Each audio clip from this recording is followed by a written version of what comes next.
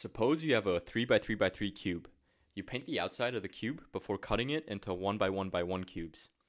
I pick a random 1 by 1 by 1 cube from the pile of cubes and roll it. What is the probability that a painted side is face up? Can you generalize this answer to an n by n by n cube? If you want to give the problem a try, pause the video here and come back for the solution.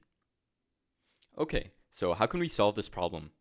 Well, if you can imagine a 3 by 3 by 3 cube, you can observe that of the 27 cubes we get after cutting it into the 1 by 1 by 1 cubes, the corner cubes will have 3 painted sides, the edge cubes will have 2 painted sides, and the center cubes of each face will have 1 painted sides, and the center cube will have no painted side.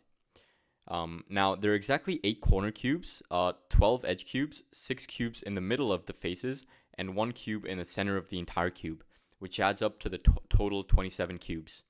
The probability of picking a corner cube is therefore 8 over 27, and if we pick a corner cube, the probability of it landing with a paint side being face up is 1/2, since there are 3 painted sides and 3 non-painted sides. The probability of picking up an edge piece is 12 over 27, and the probability of rolling a painted side is 1/3, since there are 2 painted sides from the total of 6 sides of the cube.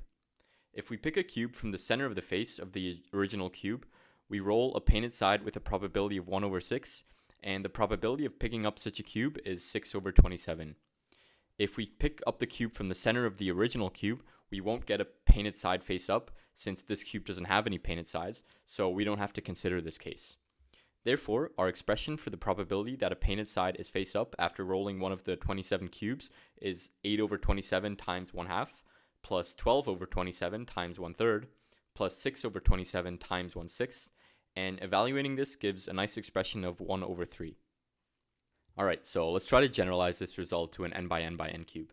If we paint the outer layer of an n by n by n cube, we'll again have 8 edge cubes that each have 3 sides painted on it. Let's try to find the number of edge cubes. A cube has 12 edges, and each of the edges contains n cubes. However, since 2 of these cubes are corner cubes, the number of edge cubes per edge is n minus 2.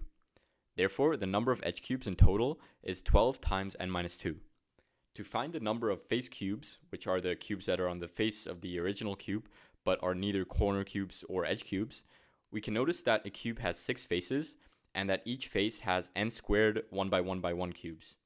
But, since the outer ring of this face is all edge and corner cubes, we have to reduce the width by 1 on each side, and the height by 1 on each side, giving n minus 2 cubes on the horizontal and vertical axes, which means that there are n minus 2 squared of these 1 by 1 by 1 cubes on each side of the face of the larger cube. And since there are 6 faces, there are a total of 6 times n minus 2 squared of these cubes. Again, we don't really have to deal with the cubes on the inside of the original cube, since they all don't have any painted faces, and thus the probability of rolling a painted face with them is 0.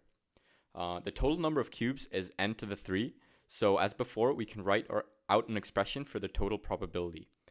We have 8 over n to the 3rd times 1/2, plus 12 times n minus 2 over n to the 3rd times 1/3, plus 6 times n minus 2 squared over n to the 3rd times 1 over 6, which we can actually simplify to 1 over n.